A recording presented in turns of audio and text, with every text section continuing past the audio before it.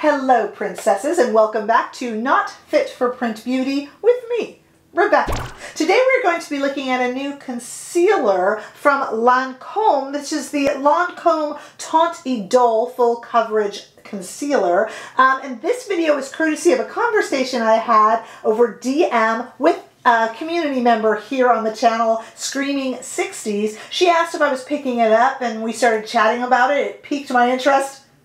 You don't have to pull my arm too much, twist my arm I should say too much, because you know I picked them up and she and I have been discussing them in shades and all that. So this comes out of our discussion. Thank you so much, Screaming 60s, for influencing and for giving birth to this video, really. Okay, so I want to talk about this new Lancome product, but I also want to talk about some of my other favorite concealers at the moment, and some that I hear you guys rave about a lot. Now, concealers are super personal. What one person loves as a concealer, another will hate. That's just how they are. They all claim to be full coverage. It's kind of funny when you look up concealers. There's no real concealers out there that say light coverage the way we see with foundations, because I suppose with a concealer the idea is they conceal or hide, and I can't imagine anybody requesting one that doesn't. You know, I need a concealer that does not hide my dark circles under my eyes. I'd like a concealer that lets my blemishes show through. You don't really hear that. So they all claim to be full coverage,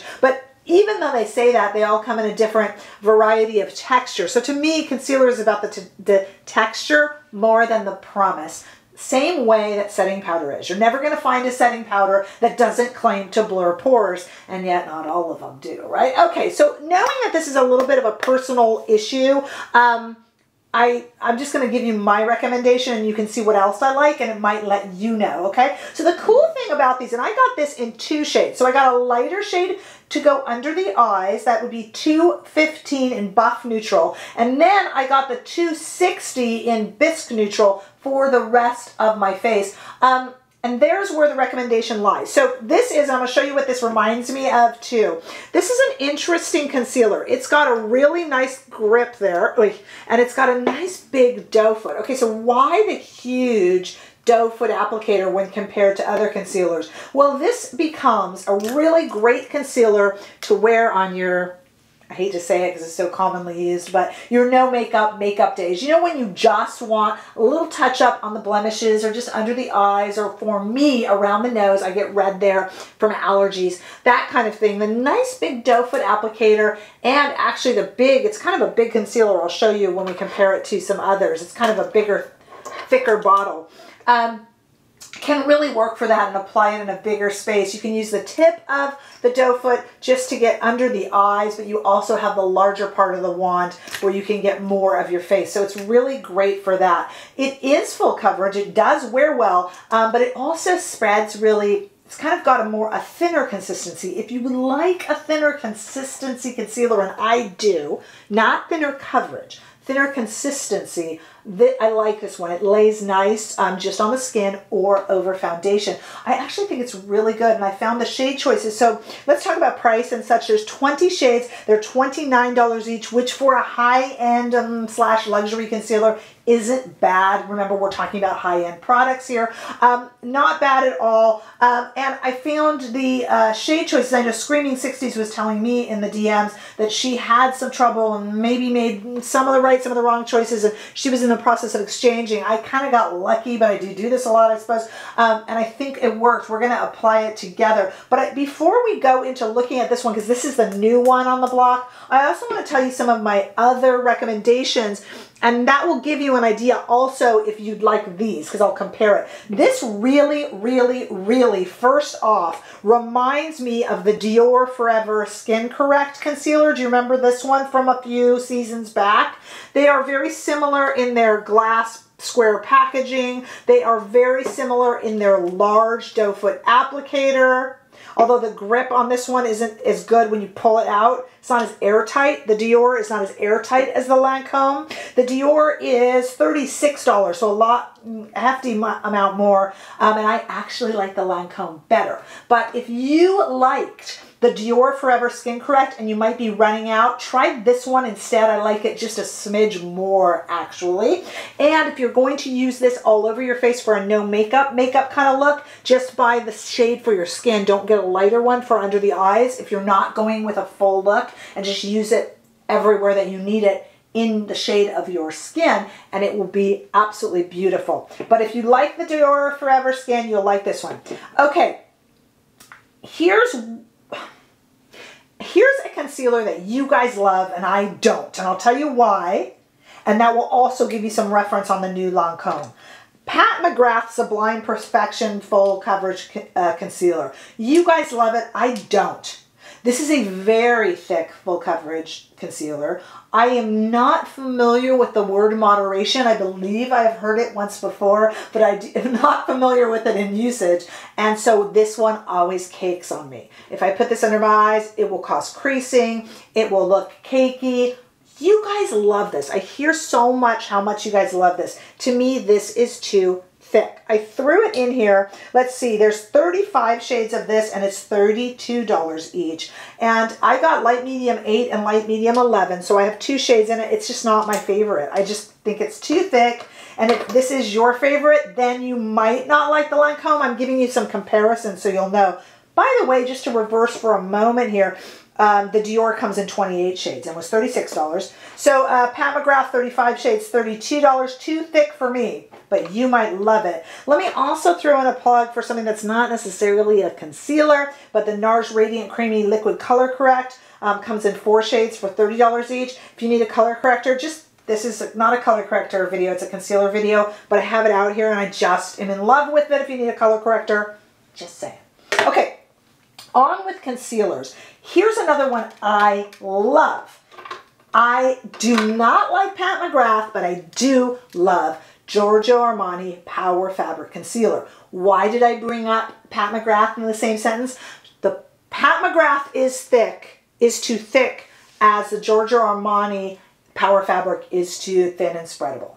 They all claim to be full coverage, but I find the Giorgio Armani to be so spreadable, so smooth, probably my go-to favorite concealer. If I had to pick one, I like a lot of my concealers, but if I had to pick one, it would pretty much be this Giorgio Armani Power Fabric. It comes in 20 shades, it's $34 each. I generally use shade 5, but I have found myself using like shade 3.5 and 4 and not noticing.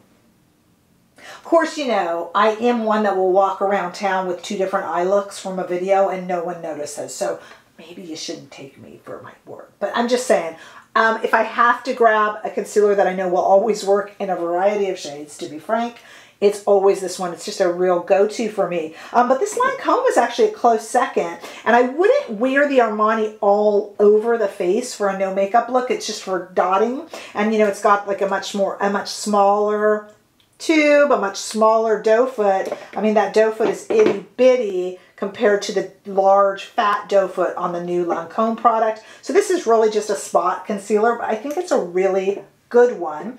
I also really love the Clinique Even Better Concealer Eraser. That comes in 32 shades. It's $27. I buy shade CN52. I haven't repurchased. I don't know if you can see here, but you can see through it. This is pretty much used up. But it's a really nice little concealer. It's got a little spreader thingy, little sponge on the end that I've never used. But it's just a really nice concealer, really kind of thin and watery, which sounds like a put down, but for me, that's a positive. Given a choice between the Clinique and the Power Fabric Giorgio Armani, I will always pick the Giorgio Armani, but this again is a nice, easily layerable, spreadable one, so I wanted to mention it to you. If you're looking to change it up from the Armani, this Clinique would be a good one. I will link all these below. If you are looking to change it up from the Pat McGrath, I don't know what to do for you. I just don't like these thick ones. A lot of people do. And last but not least, let me give a plug for the super cool Jones Road face pencil. Hey, speaking of Jones Road, to all of my princesses in the United Kingdom, I got an email that Jones Road, which is Bobbi Brown's new label, is now being sold in Great Britain and the UK. So if you are interested in it, just thought I would tell you that. I can give you more information below if you want that, but you guys have been asking me. So in the UK, it looks like you can get these now. These are really cool. I have a video on them that I'll link below because they're slightly tricky to use. I have shades 8 and 10, but it comes in 25 shades and they're 25 bucks a piece, which is expensive, I know, for this little stick. It's a sharpenable stick. They're super cool though. You just like put moisturizer on your face, unless you just kind of have an oily complexion to begin with, and you just kind of dot this in and then rub it with your hand or with a brush, and it just kind of spreads out and becomes this skin-like foundation slash concealer. They're just super cool. I'm continually impressed by these ever since I've made the video on them. I like them a lot, so I wanted to put them in this video. Whereas I have been comparing concealer to concealer, I can't really compare these to anything. I know there are other pencil concealers. This is different. These need to be kind of put over a moisturizer, and they're just really pretty and really nice and totally impressive and unique. So I wanted to throw those in. I hope that in giving you, those are my current favorites, except for the Pat McGrath is one of your favorites, not mine. But those are my current favorites in there. And I do like these kind of thin, layerable concealers. This is a really good one. I would put this up there with my Giorgio Armani favorite, to be honest with you, and above the Dior. So that gives you an idea of if you will like this. I'm just kind of trying to relate it to other products because concealers are so personal. What I want to do now is I just kind of want to show you how this applies. So I'm going to come back, go back in time really to when I had just foundation on and I was at the concealer point in my makeup application, just to show you how this works. So stay right there. Okay, let's get to concealing. Let me tell you what I have on. And let me show you our guest stars for today. All sorts of good stuff. Okay, so right now I have on the Melt new foils, we'll just call them, in the Peaches and Cream, and then my little Tarte Hydroflex that you guys are going to have to fly over to Los Angeles and pry out of my hands because I use it so much I need to stop. And our guest stars for putting on the concealer today will be brushes from the Sonia G Lotus limited edition and the brand new Fusion, which is, these are both made for for cream and liquid products. Okay, so we've got a lot to cover up here, and I've got 2 shades of this new Lancome concealer. I'm going to use the lighter shade, which for me is 215, which is buff neutral under the eyes, and then we're going to use the 260, which is bisque neutral for the rest of the face. We've got some particular problem areas today, including for my allergies. I've got really dry, kind of peely skin around my nose, which is always attractive. And we had a very lucky, quick, and well-fed mosquito who has given me a mosquito bite. I don't know if you could see it because I do have some foundation on, but a mosquito bite in the middle of my forehead. The sneaky little devil. Why did it choose my forehead? Because it knew I was filming today. I don't care.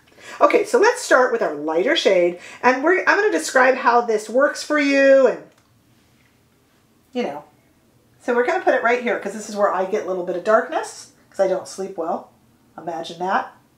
Just there, and then we're going to use this Fusion kind of concealer brush right there, just to kind of blend it in. Now this is very light, and you're seeing how well it works. That's mostly due to the brush, but also this really glides very, very nicely onto the skin. It's nice and just a little bit too light, which makes for a nice base. You know, it kind of goes in and out of style in the makeup community if we're doing brighter under eyes or the same shade. Lately, I kind of do the same shade throughout rather than the brightening lighter shade underneath, but you do you. And today, I did it differently. Okay, with the other shade now, let's watch how this conceals. I don't know if this horrible mosquito bite is showing or not. I kind of hope it is so we can see if we can get it covered up there. And around the nose here where it is peeling, my goodness. And just various other things. I have some visible veins. They're not lifted up, but they just kind of show. And I have a blue pencil mark from when I was in 7th grade, which if you don't live in the United States is about what, 12, 13 years old. And I poked myself in the head with a lead pencil and gave myself a little tattoo. It's been there forever. It was an accident. Okay. So now I'm going to use this base brush to just kind of, as you see, just gently spread this all over. And it blends in really well. I am such a neutral skin shade. Now, it's not going to perfectly cover the kind of peely, dry skin around my nose. That's my personal constant issue for me because I do have allergies and dry skin around my nose because of it. But as you see, that blends in beautifully and really does kind of brighten up my face, which had a lot of just little imperfections like we all do. Let me get the rest of my makeup on and then we're going to talk a little bit about this. Stay right there. Okay, that's a little bit better. A little bit more finished there. I think the takeaway from this little experiment is that there's a lot of really good concealers out there, and it's kind of a personal choice. If you like a nice big doe foot, if you like to occasionally do the no makeup look where you're kind of just wearing concealer on little imperfections, you could do a lighter and then a skin colored shade and really have a really nice, you know, actually just the skin shade that matches your skin, maybe all over. If you just kind of want to do some spot touch-ups and have a no makeup look, this is a really nice, it's a nice coverage, it spreads evenly. I find it easier to work with because it does not cake. It wears beautifully and lasts quite a long time. It definitely is going to get my seal of approval, but like I said, concealers are very personal, so I would love to know what you're liking. To me, concealers kind of work best when they're put into a category. Longer wearing, bigger doe foot, consistency. You can't really talk about coverage because they're all full coverage. You know how that goes. We discussed it. So definitely leave me a comment for what your favorites are and if you have tried this one or even heard of it. It was quite a bit of a quiet release. So do let me know in the comments below and give this video a thumbs up if you enjoyed it, which I sure hope that you did. And if you haven't already done so, I do hope that you subscribe to my channel and I will see you all in the next video. Bye-bye.